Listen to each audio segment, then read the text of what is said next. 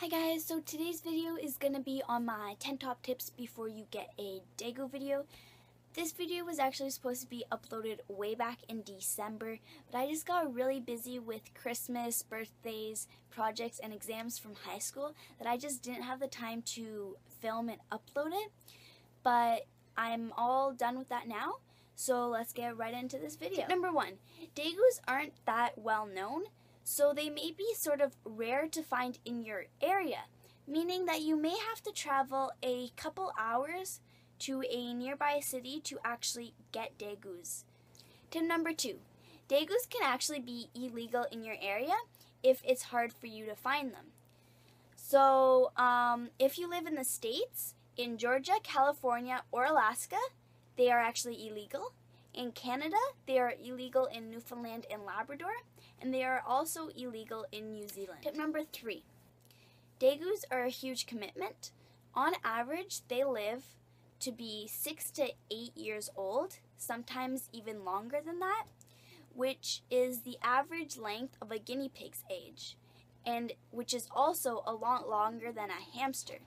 So you just need to be prepared to care for them for their entire life. Tip number 4, you actually need to have some money on hand to actually care for Dagoos properly, so that you could buy them a proper large cage, buy them some food, buy them some toys, and even any vet bills that may arise. Tip number 5, Dagoos are social creatures. Just like many other small pets, they thrive best in pairs or groups. But if you have a group, you need to have the space and money to accommodate them. Being in a pair or a group benefits their lives because they are able to communicate with them and are able to interact with them throughout their whole entire life, which even if you are there for them, you are not there every single minute. Tip number 6, Dagoos need a large cage. They are very active creatures that love to run around, and a large cage is the best way to provide this for them. So I will actually insert a few pictures of some examples of cages you could either buy or even make out of safe wood for your Dago.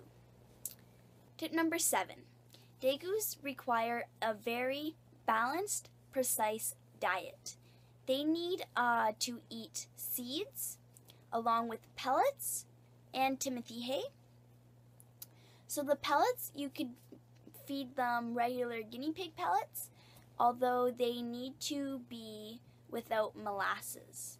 So here is a quick little view of what I feed.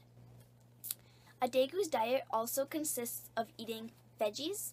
They cannot eat fruit though, because they cannot process the sugars in the fruits.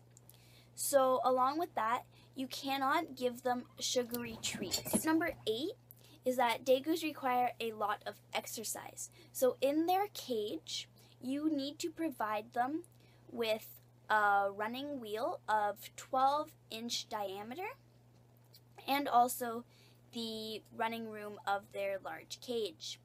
They also benefit from having time out of their cage, either in a store-bought playpen type grid or even like on your floor in a safe room without any cables or places for them to get stuck. Tip number 9, before you get Dagoos, be sure there is a small animal vet that treats and is familiar with Dagoos and other similar animals, so that if a problem arises and it's an emergency, you're not looking through phone books and like on the internet trying to contact a vet that will treat them. Tip number 10 is try to adopt when possible.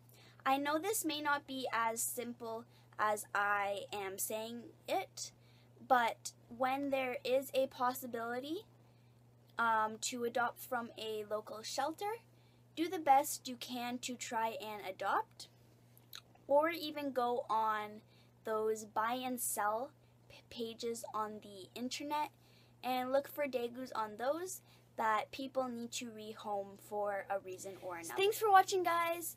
Please comment, rate, and subscribe, and give this video a thumbs up, and stay tuned for more videos. Bye!